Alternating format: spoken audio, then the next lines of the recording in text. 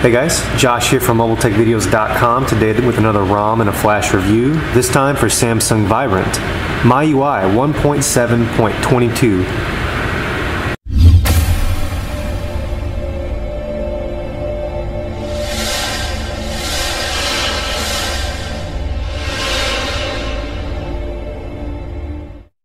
Alright, as mentioned, this is MIUI 1.7.22, brought to you in 1080p.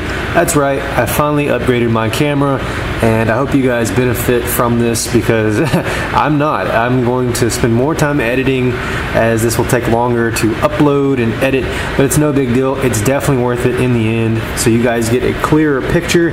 And you know what? I'll be prouder of the work as well. So as I mentioned, MIUI 1.7.22 for the Vibrant. If you're not familiar with MIUI, it's about the closest thing to a custom solution of an operating system as CyanogenMod 7 is. It's more than just something that you would load from, you know, on top of a shell of files and create your own ROM. This is actually a really truly custom experience. It's built on Android 2.3.4, and if we go to the About Phone settings, we can see that it's MIUI, and it's the T959 version, 2.3.4, and we can see a little more info there. And the build number 1.7.22, and this one is running the KA7 modem.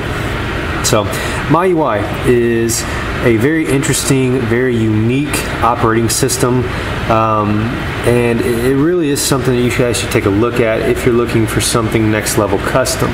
I'm going to back out just a hair here, as I think I may be a little too far in. And you can see here that there's really no app drawer, and that's because all the apps kind of just come up on the page. So if I wanted to go to Market and say I wanted to add the PayPal app, I accept it and I download it, it's going to download that app, and basically it's going to appear on that page next to me. So it's installing PayPal app, and in a moment we'll be done installing, and I'll show you guys that it just pops up on the page. So successfully installed, we can press clear, and there it is, PayPal, right next to Tank Hero. By the way, if you didn't see the Tank Hero video, check it out right there. Very cool game. I'm sure you guys have seen it. If you haven't, you got to see it. Great video, great game. So check that out as well. But yeah, so the apps just appear on the page as you see right there. So it's something a little different to not have an application drawer. Technically, I guess you can always add your own launcher, but this one's actually pretty neat. Obviously, it's got a nice transitioning effect there. That's called rotate, I believe, and you can change that out by going into your launcher settings. And these are very minimalistic, just a few things to pick from. I turned on high-res graphics as they're turned off by default, and you can pick a lot of different options, such as the 3D cube. That was called cascading when we were on, and then there's the cube with the rotating effect there. It runs them very smoothly as well. Now, being so similar to CyanogenMod 7 in terms of installing this and using it, you can actually use CyanogenMod 7 kernels for the most part with MIUI, and they work just fine. To install this particular ROM, you can follow my latest CyanogenMod 7 video, and it should get you there, as it got me there just fine. I simply flashed to stock, installed Clockwork Mod Recovery, the green one. I installed the ROM itself. It rebooted into Orange Clockwork Mod Recovery. Geez, can't talk. And from there, I just finished installing the ROM, and it loaded up just fine, no problems at all. Adding a widget presents you with a unique set of screens about like this. Kind of looks similar to TouchWiz 4, to be honest, but you can add a widget very simply here. Let's say I didn't want the analog clock anymore. Simply hold down and swipe and figure out which widget I'd like to put there. So if I wanted the 4x2, I would go with the digital clock there. Sorry about that. You just hold it and place it in to your screen. You can also maneuver things from screen to screen very easily. And I apologize if my camera is going in and out of focus. This thing's new to me, I'm not used to it. But you can also rotate to a different screen as well. So I need to pay my car insurance for the 27th. So we can see things like that as well. Just press home and you can go back home.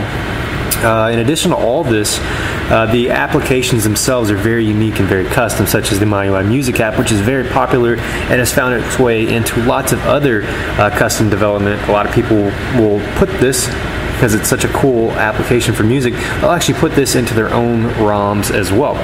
So you'll see MIUI apps being listed as cool options that developers have been putting in their ROMs. There's also MIUI Stats, which is similar to CyanogenMod 7 Stats, and you can enable reporting to send these guys bug reports for a smoother experience in the future. Sound recorders custom, a lot of things are custom, such as the sound recorder, the calendar, and all that stuff. The calendar has a somewhat HTC Sense type of look and feel to it, and you know, everything else is, like I said, custom is the word to use here. One thing that's kind of cool is the File Explorer. It has a browse option in which it kind of caches and organizes the files that it has. So you can see here I've got zip file button, a dock button, and a miss button that are populated, as well as a favorites button for things that I visit most often. And so if I want to click miss, it's going to put all these things that it doesn't really know how to classify in one spot. And then zips, you can see all the zips that I have on there, so you can see Malice and MIUI.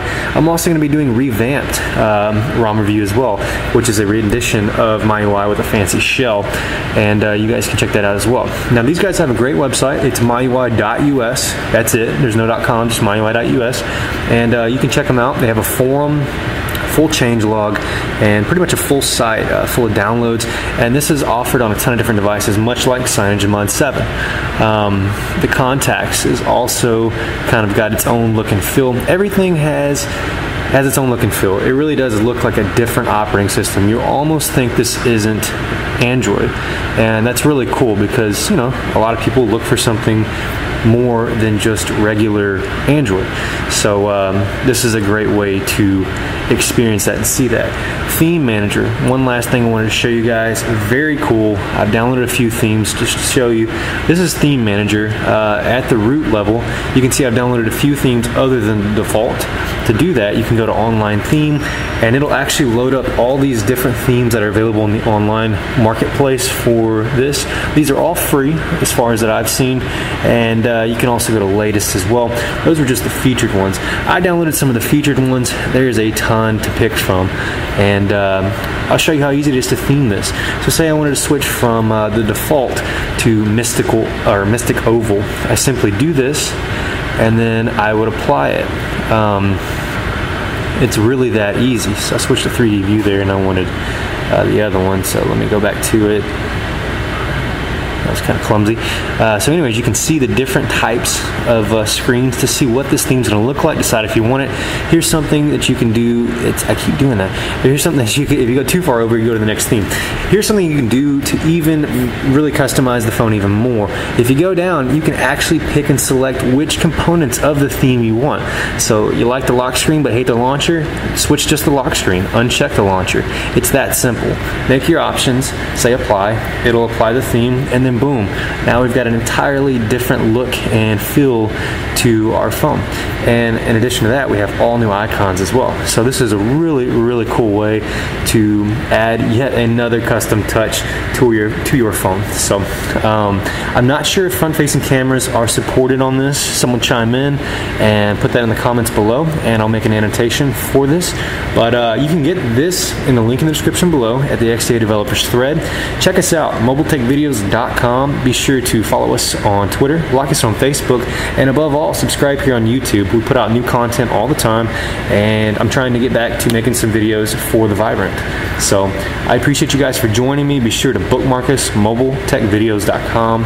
Subscribe for the latest content, and I'll catch you guys on the next video. Thanks for watching.